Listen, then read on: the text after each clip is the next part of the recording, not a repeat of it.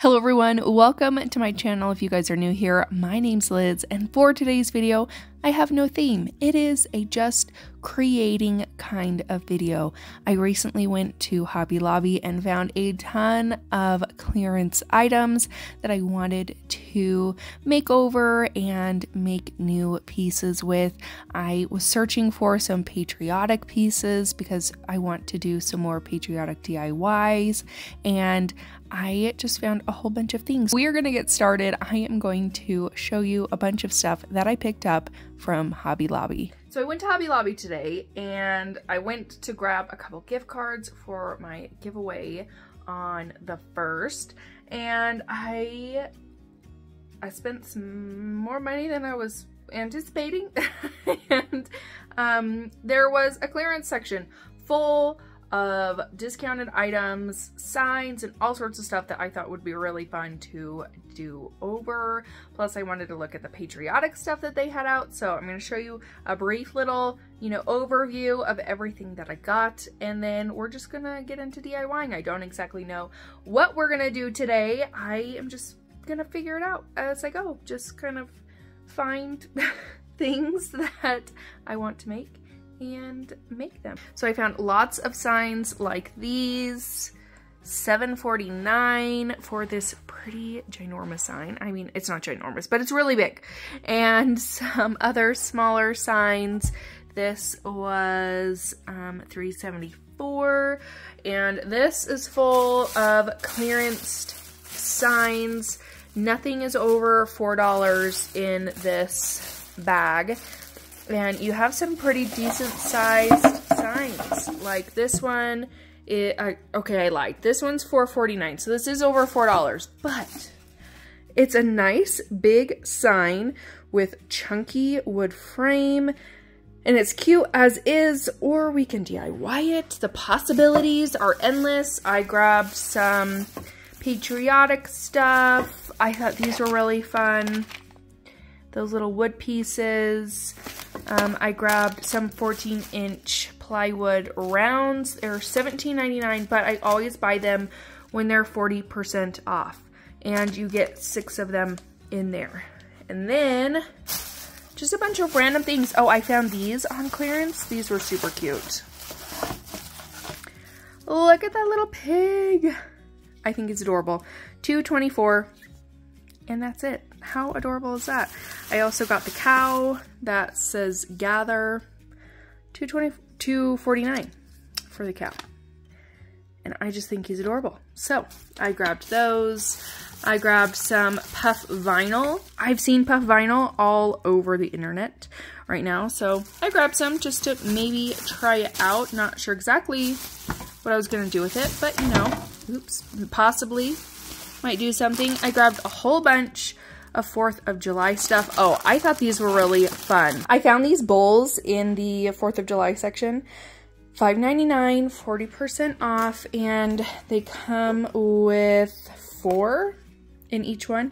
Anyways, they're a dip and snack set. How fun is that? We are huge dip people in our family. Chips and dip in veggies, dip in fruit, all the dips, and I thought that those were really fun. So I grabbed some of those. Like I said, a bunch of patriotic stuff. I got this humongous round for, it was $18.99, but half off, so 50% off. So a little less than $10 for this humongous thing, and it has a really good inside too. It's got like that big frame around it. I'm not sure what I want to do with it yet. I'm still deciding. Part of me wants to paint it like a watermelon because I thought that would be really cute. I could make a huge door sign with it. I don't know. We'll see. I also think it'd be really cute as like a huge tray. So who knows? And then I found this cute mason jar. This was $2.99, 50% off. So $1.50 for that.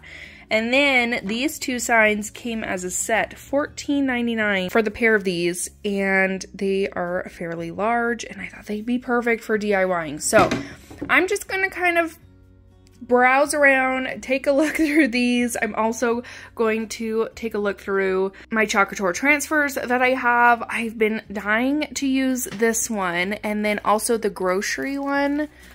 Where did it go? Right there. And I believe both of these are still available on Chalk Couture's website. So lots of transfers that I have not used that I really want to use and make some really pretty decor with. So let's go ahead and get started and see what I come up with. For this DIY, I actually picked up this pack of solid wood wainscoting. They are reversible planks. I picked these up, I believe, from Lowe's, but I picked these up quite a while ago and completely forgot that I bought them. So I wanted to use them today. I also found this cutout from Hobby Lobby. It was $4.99, and I wanted to make a sign with both of these. So I started by taking 3 planks and cutting them down a little bit over 17 inches each. Now with these planks, they actually slide and connect all together, which is perfect for assembling for a sign. So I took some wood glue, put that into the little cracks where you can slip the other part in, and then for a more immediate hold, I did use some wood glue, super glue. I'm just going to add the glue, and then I'll slide the piece down inside of the next one, and then I'll repeat that step for our last plank. So I just added all my glue and then inserted the other piece into that slot. For any of the glue that seeped through when you are pushing this all together, I just took a paper towel and tried to clean up as much glue as I could. I'm going to let that cure and dry for a couple of hours, and then I'm going to go in with some white Waverly chalk paint. I did mix this with a little bit of water to make it not so full coverage. I kind of wanted more of that whitewash look to it. And then I'm going to take my Waverly Wax and Antique on a chip brush and dry brush over the entire thing. Now I wanted all of those little slats and details to be more apparent, so I took that wax and with a small brush went in between all of those little slats on the wainscoting boards. I did take some sandpaper just to rough it up a little bit more. I wanted some of that natural wood to peek through. Now for the USA cutout, I did take some Dixie Belle Voodoo stain and went over the entire thing. I love this stain because it's water-based. It doesn't smell. I can use it in my craft room. So if you're too afraid to use stains because it smells, if you're like me, you get a headache, choose a water-based stain, and then you don't have to worry about the stinky stain smell. I added some of my Chalk Couture surface wax on here where I was going to put a transfer. I grabbed this transfer that says Land That I Love. This comes in the Land of the Free transfer from Chalk Couture's website, and I added that to the middle and chalked over it with my bright white chalk paste and peeled that off, and you have a super cute saying on there. And then I'm going to attach my cutout to my sign using some wood glue and a combination of my wood glue super glue. So I'll just center this on my sign as best as I can, and then I did end up adding some heavy objects on top of it for a little bit so that the wood laid down flat and I didn't have any pieces that were sticking up and not adhering to the backing. Once that was dry, I took these paper flowers from Hobby Lobby. These are $5.99, but I believe that you can get them on sale when they come on sale. Don't quote me on that. I'm not 100% sure, but retail value is $5.99. I took these really pretty sunflowers and just tried to arrange them on the side, tried to figure out what looked best, and then I went in with my hot glue gun and started adhering the sunflowers down to the cutout. And that's all you got to do for this DIY. I think this turned out so pretty. I love the neutral look to it, but it's got that patriotic theme, and I think this one turned out really well.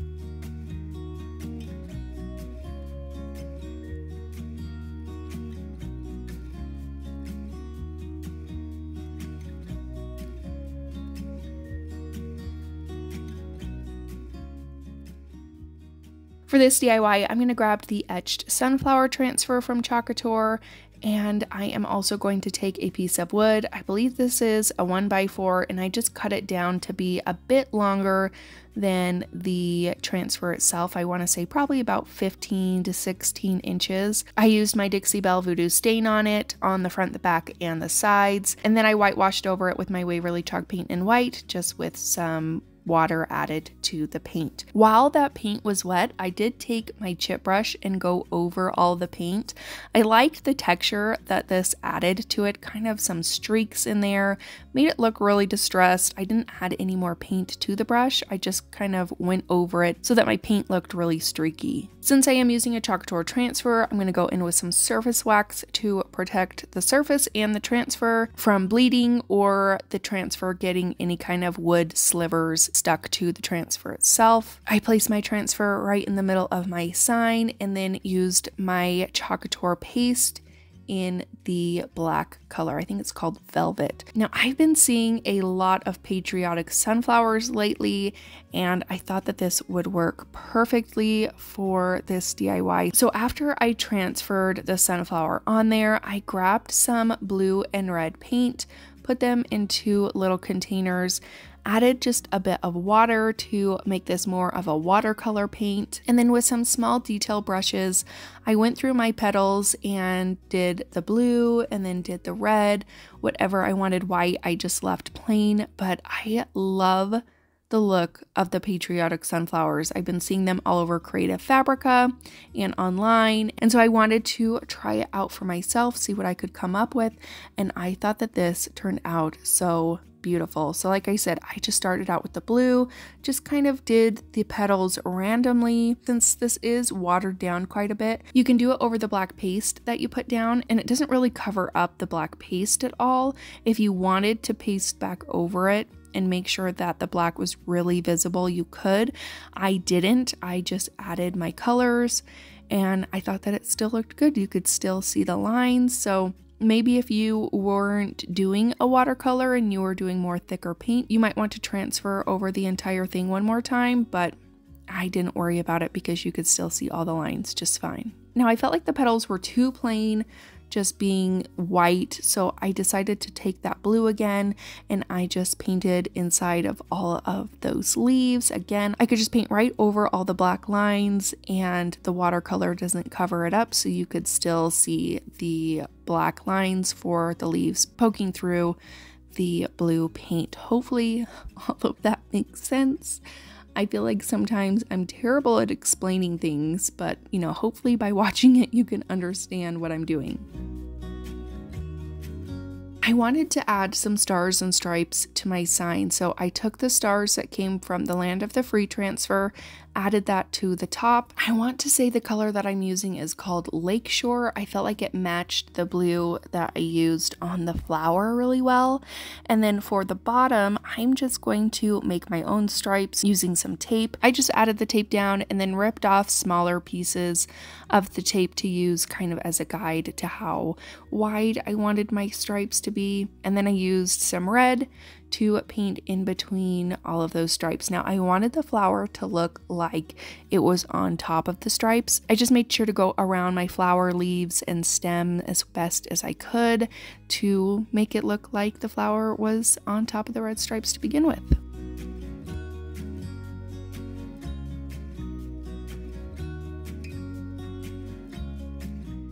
And then as a final touch, I took some twine, added it around the top and bottom portion of my sign, and that is it. I am loving this. I might want to do this technique again, but just with the flower portion on a square sign, or maybe even do half of the flower and do some words on the other side. I don't know, but I think that this turned out so beautiful. I'm loving the watercolor technique. Let me know what you think about it in the comments. For this DIY, I grabbed one of those signs that come in the 2-pack. I added tape around the entire frame. I did a lot of things to this sign before I figured out exactly what I wanted to do. First, I stained it, hoping that I could get a grungy look with the stain underneath some white paint. But then I thought, that the black words are going to show through too much. If I try to sand the white off, some of that black will peek through. Then I grabbed another color, hoping that that would kind of cover up those black words a bit more and you could still see them through. So if I was to do this over again, I probably would have just sanded off the words from the very beginning instead of painting this 2 different colors and then sanding it. So I just wanted to show you the whole process because sometimes I have no idea what I'm doing. Sometimes everything is trial and error and it takes me a while to figure out exactly how I want this to look. So I just wanted to show you the process of what it took to get it to where it ended up. So I did take this outside and used my power sander on the letters to get the words off of there.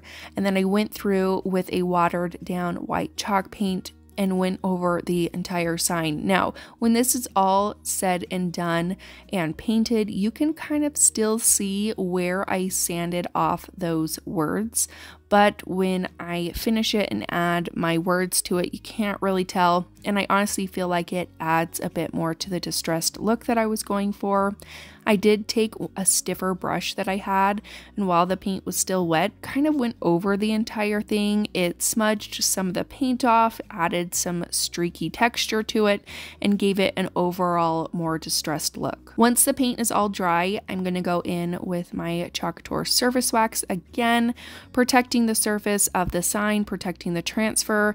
This helps with bleeding. You don't have to use it, but I prefer to use it. I just notice a big difference when I use it and when I don't. And when I transfer, it usually comes out perfectly instead of bleeding. So this is what the sign looks like before I have transferred on top of it. So like I said, you can kind of see where I sanded those words off, but I feel like it just kind of adds to the distressed look of the sign. So I'm going to go in with 2 different transfers. I'm going to use my mercantile transfer, and then I'm also going to go in with the Groceries transfer. Now these are both available at the time I am recording this. These have been on Chalk Couture's website in the past, and then they've been removed and then put back on. So I don't know if it's transfers that they're going to take off anytime soon, but just letting you know, if you want to grab them, you may want to snag them before they eventually leave the website. Now I took my mercantile word, and I'm always going to use my measuring tape to make sure I've got this in the center. I take my black velvet chalk paste and I start going over the words. Now I am a bit slower of a chalker, so I like to do the pull and paste method. As I am pasting my chalk paste on there, I am pulling up the other side. You do not want to let your chalk paste dry to your transfer. You want to peel it up as soon as you are putting your paste down. That way your image actually transfers to your sign and it doesn't just dry to the transfer.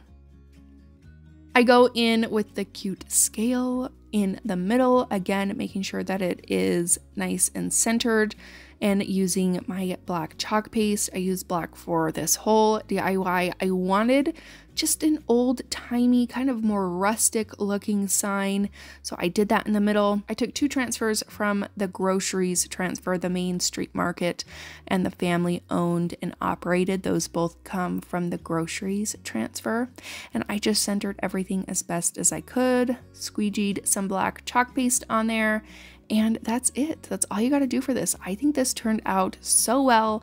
I love the vintage and old-timey distressed feel to this, and it's one of my favorites that I am having a really hard time determining whether I want to keep it or whether I want to go put it in my booth to sell it. This is one of my favorites, so I may be selfish and keep it for myself. Let me know what you would do.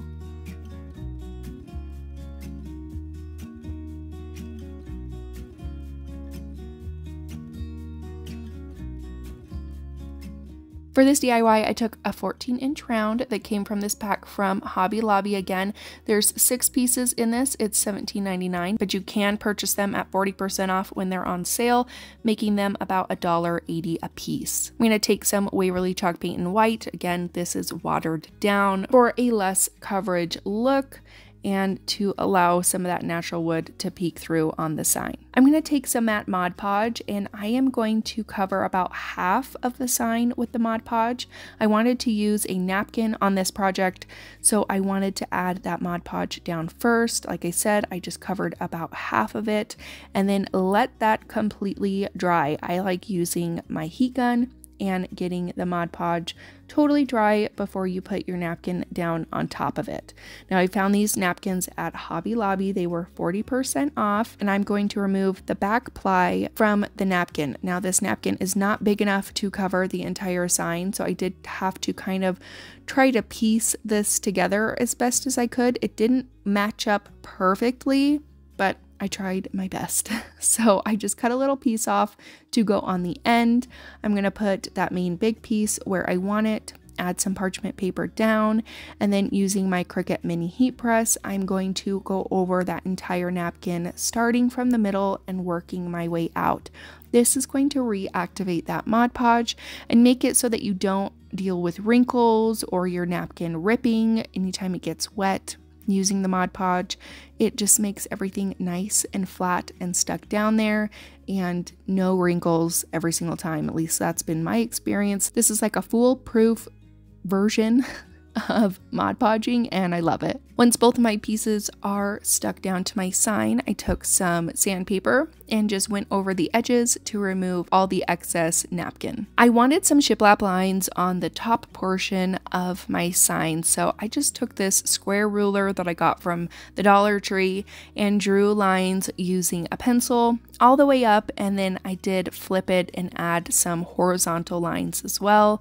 And then I did take my finger and just kind of smudge those lines. It's making it so that the lines aren't super harsh and kind of blends them in a little bit. I feel like makes it look a little bit more natural and adds some good dimension to it. I picked up this God Bless America cutout from Hobby Lobby. I don't remember the price of it. I took the tag off before I looked, but I want to say it was probably under $5 for it. I painted the Bless in white, the God in red, and then the America in blue. For the stars, I used a metallic gold.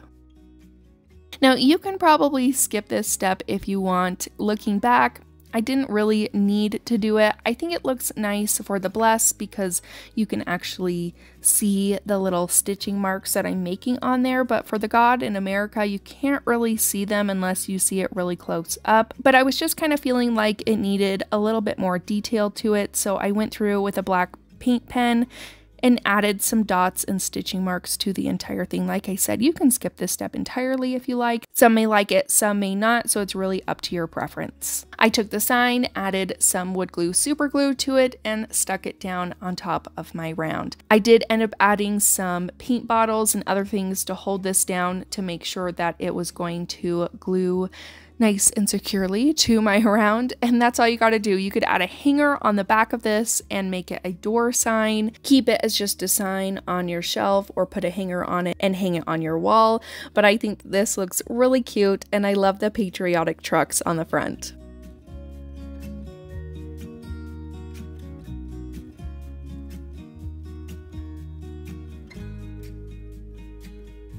This DIY is going to be super simple and easy. I'm taking one of these signs from Hobby Lobby at $14.99, but again, you can get it 40% off when it's on sale. Also taking my honeybee farm transfer from Chalk Couture. I have been dying to use this transfer. It is one of my favorites, and I want a bee theme for the summer on my front entryway table, so I wanted this sign to sit on top of there. So I'm going to start by adding my surface wax on top, adding my sign right in the middle, and then I'm just going to chalk onto the sign. I'm using black for the words honeybee farm and wildflower honey. I do this all in sections, so again, if you are a slower chalker like me and you don't want to risk your chalk paste sticking to your transfer or drying to it, I like adding my chalk paste and then pulling the transfer up, drying the chalk paste on the sign, and then laying my transfer back down. So this is what I do for pretty much the entire thing. I'm going to do this all in sections. I will smooth my transfer back out, move on to the next section to paste over, and then lift my transfer up, dry it, and then lay the transfer back down, smooth it out, and continue that process for the entire transfer. So for the fresh and the local on both sides, I used my shimmer gold chalk paste. For the little greeneries on the side, I used sage. For the bee, I used black. For the crown, I also used that shimmer gold. And that's it. That's all you got to do for this sign. Super, super easy. And this looks like a really nice high-end sign that I purchased from a decor store. And I think it looks really, really nice. I want to do some more DIYs using this transfer. Maybe use the bee and the crown just on a square sign. I'm not sure, but I think this turned out so pretty.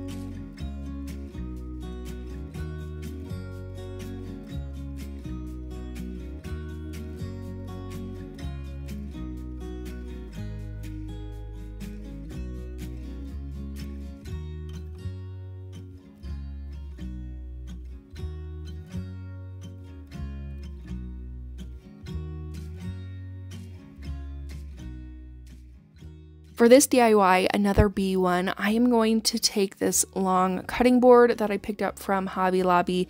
It was $10.99 but 50% off. Now I found a couple different things. You could get this bee and honeycomb stencil that comes from Hobby Lobby. It's $3.49.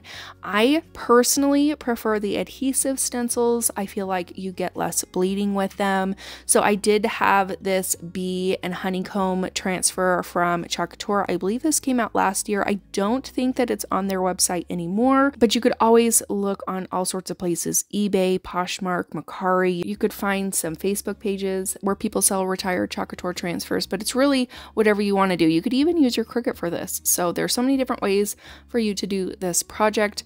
I'm going to take my honeycomb and put it onto the cheese board or cutting board, or I don't know exactly what kind of board this is called, but I'm going to call it a cutting board for the sake of this video.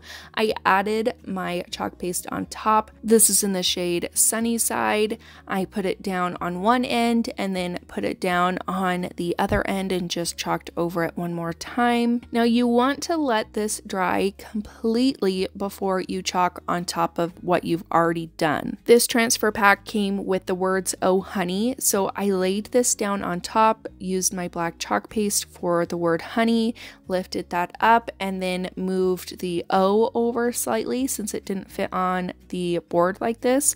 Now when I did this, I didn't let the yellow chalk paste dry completely, so it did pull up some of that chalk paste. So if you're doing this, if you're layering, make sure that your colors underneath have completely dried before you paste on top.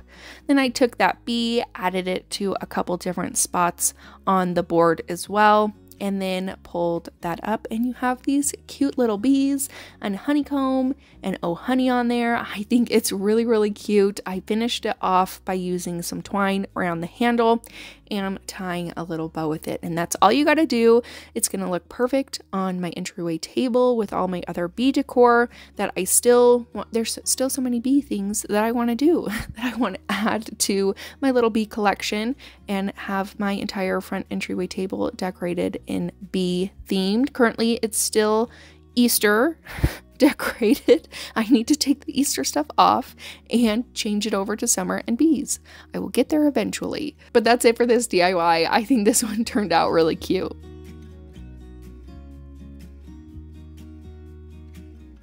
And that's it for today's video. I hope that you guys enjoyed just kind of the mix of all sorts of different themes of items that I did today, kind of farmhouse and patriotic and bee all in one. But I really just wanted to play around. I didn't want to have to stick to a theme. I just wanted to create things that I have really been wanting to create, and that's just it. I took my time and my passion for crafting, and this is what I came up with. Let me know what your favorite project was in the comments down below. Don't forget to subscribe before you guys leave. Give this video a big thumbs up if you enjoyed it, and I will see you in my next one. Bye!